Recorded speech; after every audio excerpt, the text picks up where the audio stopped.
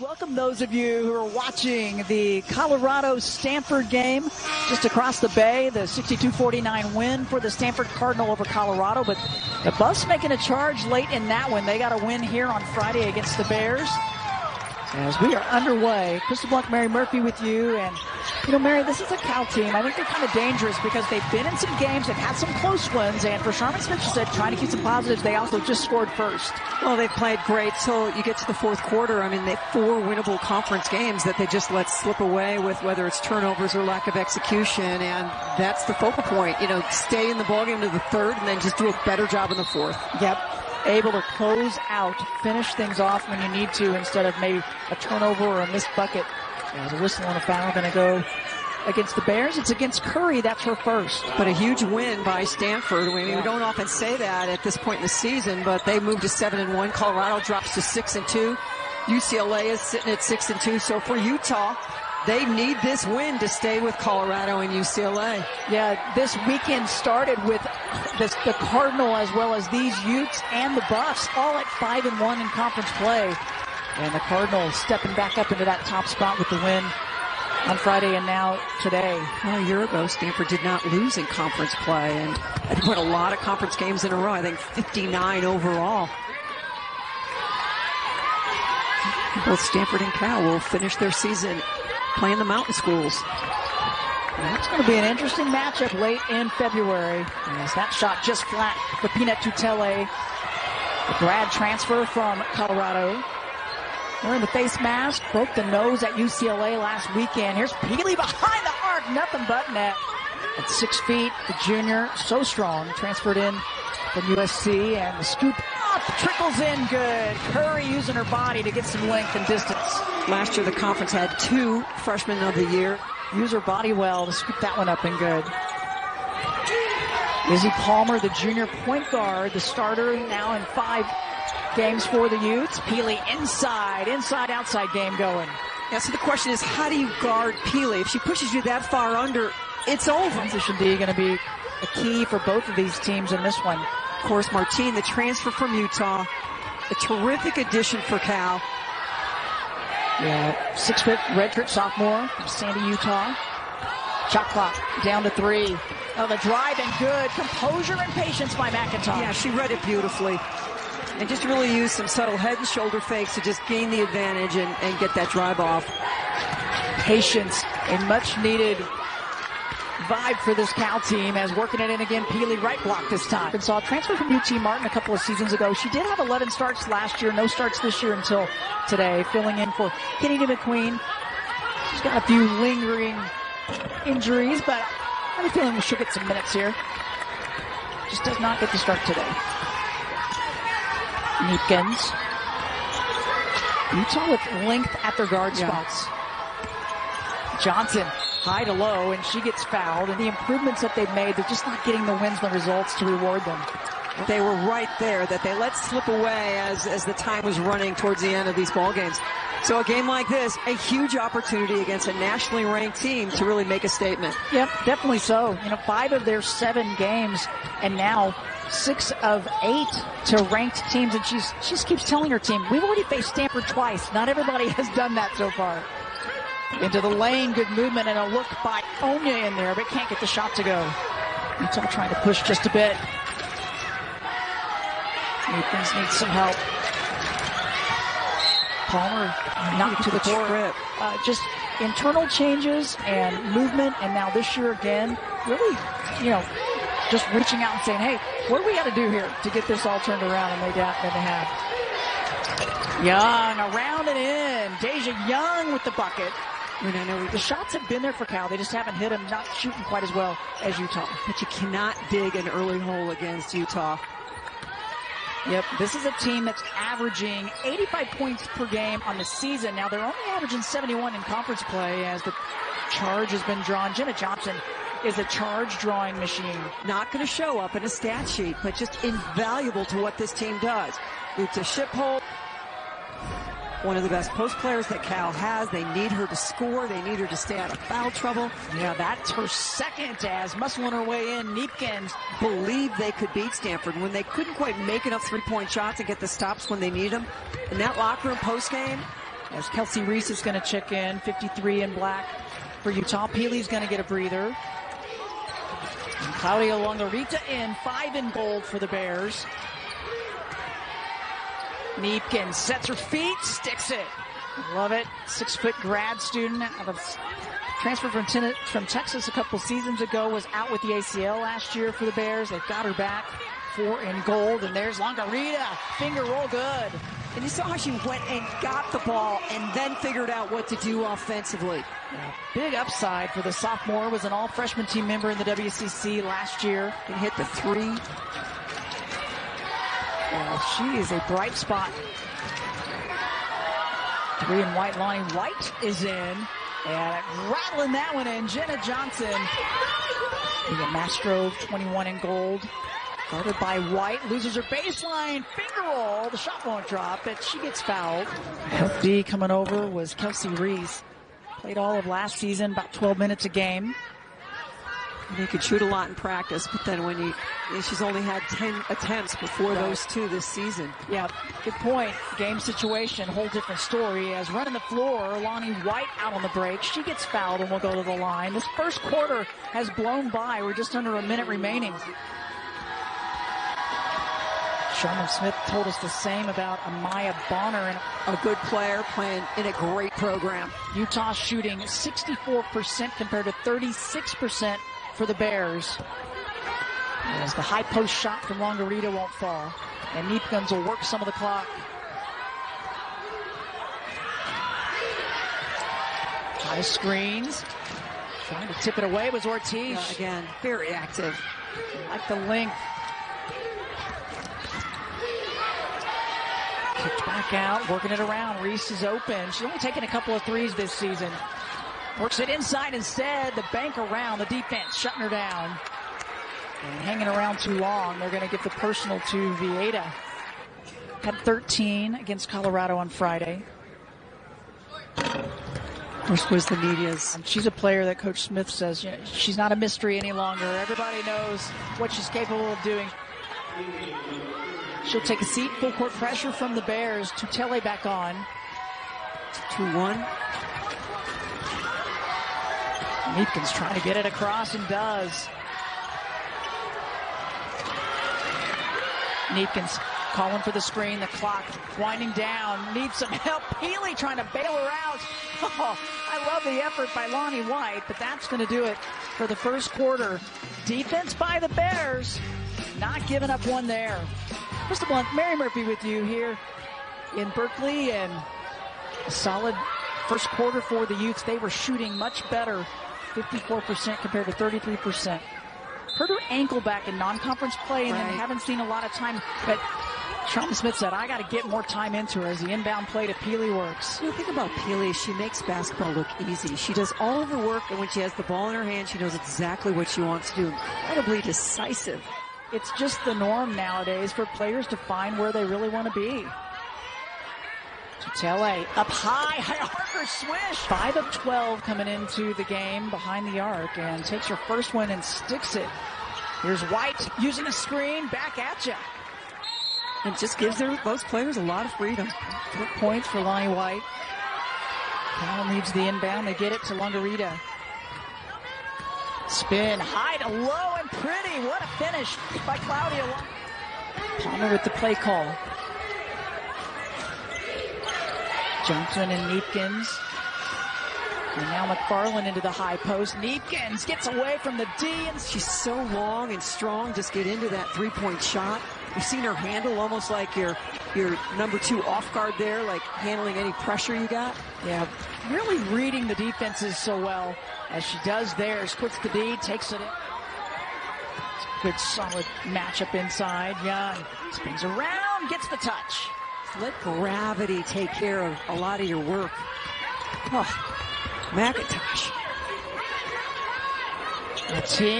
You could tell she had her feet set.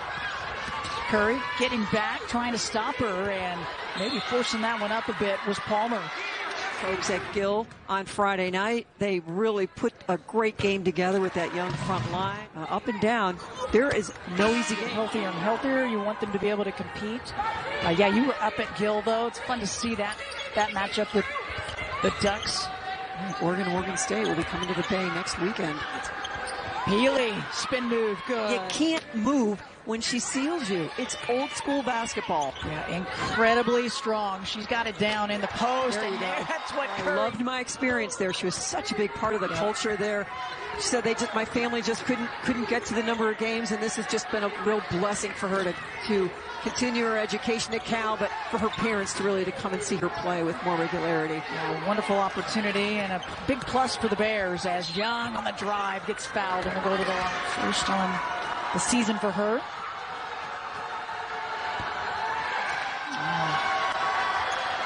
Gets the second with 6 points.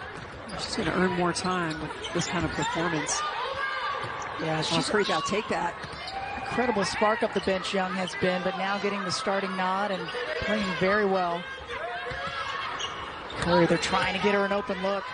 A step back, she can hit it and does. You can feel her rhythm just so much better. Oh, Curry warmed up. Skip across to Palmer. High arcer gets it. Left corner three. With a 3-point shooting, 7 of 8 for Utah behind the arc. This is what the problem is when you dig a hole. You know, you're down 17, you get it to 10, but you can't get the stop, and Utah just pumps it right back up. Yeah, foul troubles also, as you see Lucia Shipholt, 24 in goal, now into the low post for the Bears.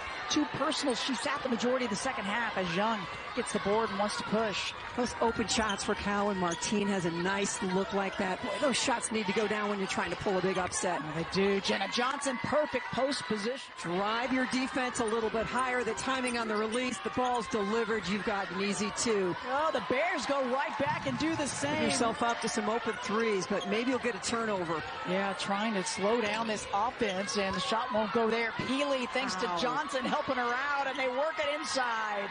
Those are some basketball plays. They sure are. Team.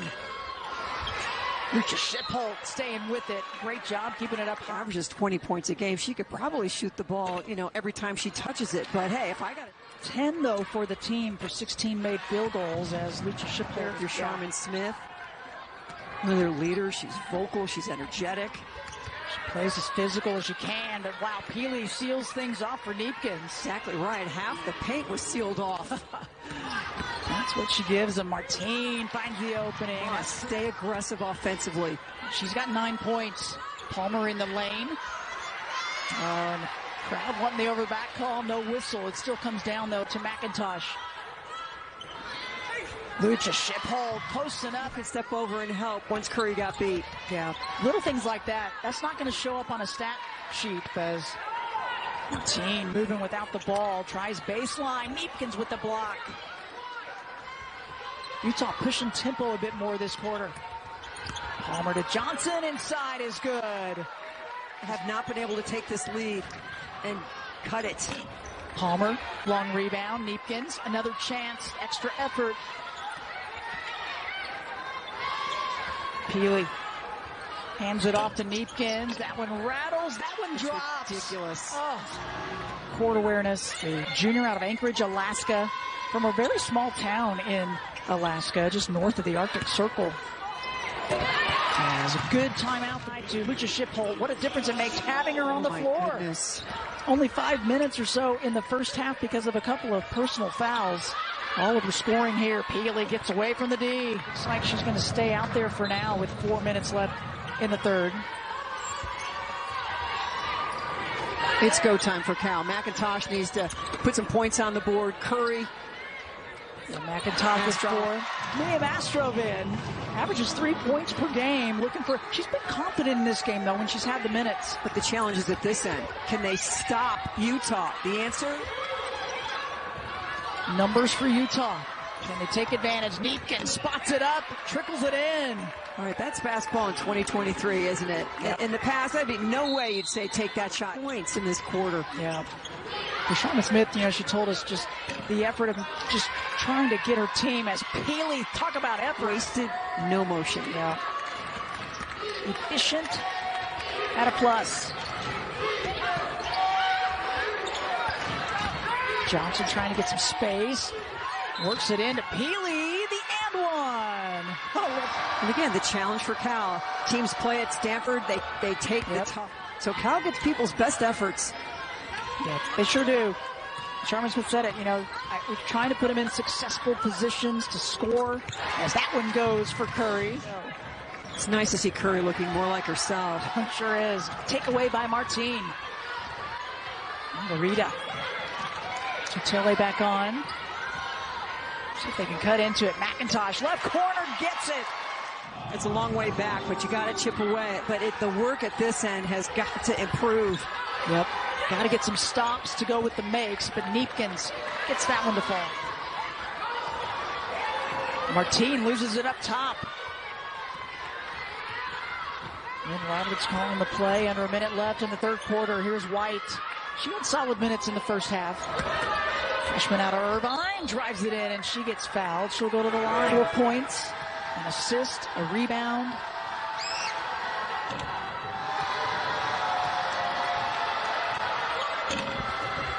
Gets that one. Well, nothing's better than feeling like you contributed. Yep. Positive minutes. A lot to look forward to for this young group. The 3 freshmen for Utah. Curry. Very tall Reese. Yeah, there's length on this Utah team. Neepkins double teamed up to Reese. Thought about it. Peely. Wow, with one hand. And then ASU back playing after last weekend. They go down at home to Arizona. 5 players in double figures for Arizona, including Maddie Connor, who is really coming on. 16 points, 4 rebounds. Yep. Arizona is starting to figure some things out, some rotations, a lot of new faces. As fourth quarter underway, she sure is. Vieta can't get it. There's White. O'Board. She'll take it, turns around, sticks it. O'Board to a 3. Let's see Reese behind the 3-point arc. So close. There's Johnson inside, and she gets fouled. Her effort on you're the other scout. You're the scout for the other team, and managed today. Right, but think every day in practice you're working against Neepkins, and you're working against, just guards that are experienced. And yep, she is. It's only going to help her game. A big plus, as you mentioned, to have those to play with and against. She's guarding a talented freshman here at Cal, number 2, Amaya Bonner. Kick out, McIntosh, no hesitation, nothing but net. Not easy to do. No. Yeah, wanted to get her in early in this one, and she did this first half of this game. But she likes her aggressive ability, and she's a slasher. She gives them some length, so they definitely want to get her going. Reese moving and attacking the zone. Johnson racking up the assist numbers. She's got 5 of them, 4, excuse me. 4 assists, 5 boards. Give her 5. They just switched it to 5. Why not? Rattling that one in. Knocked it in. Johnson kicks it out to Palmer. Right corner. Can't get it. Tipped around, and Bear's going to push. McIntosh. Good patience. Scrove. Up and through. Sharman Smith wants to see that extra pass made. Vieta, she needs one. Too much. Good box out by the Bears, but it ends up in Reese's hands, and she puts it in good. It was an excellent box out on 2, but Reese was all by herself inside. 9 offensive boards, 14 second chance points. Cal just 1. Yeah, big difference. And the majority of those, Mary, in this, they made their way to the NCAA tournament for the first time since 2011. It's phenomenal when you think about they've only made 23 baskets. 8 assists are from Jada Curry. Yeah, that is a good number. Cuts into the 20-point. We're in the brace again. The ACL last year, the injury in preseason. Gets both free throws. She's a nice piece to the puzzle for the Bears. Pressure and the trapping continues. Peely trying to get out of there. Looks inside. Palmer brings it back out, and she gets fouled. Mindset coming out in the third quarter for Utah. They won that third quarter. And we know they're such a great 3-point shooting team, but when they keep this team up, but be realistic with them too, and really try to break the season down and try to keep them in it. Reese working hard on the weak side glass. She had a better angle than we did. Yep. McIntosh can't get the layup to go. Stays with it. Aikens gets it to Vieta. White steps it back. Can't get it. I think a foul away from the back. Boy, it doesn't get much easier for Cal with Oregon next Friday and then Oregon State on Sunday in the game against Oregon. We got to get ourselves back in the mix. Yeah. Super talented. Martine out behind the arc. Not enough under it. She's had some good looks. They just have not gone down. Martine 9 points on the day, but 1 of 5 behind the arc. But Farland gets that one to go in. Rest for Peely and others inside, and a little more physicality as well, as that one rattles around and out. Good minutes for Amaya Bonner, Sherman Smith, and Cal. They need her to just get more experience and start feeling more comfortable out there. Yeah, they sure do. How about another 3 for Utah?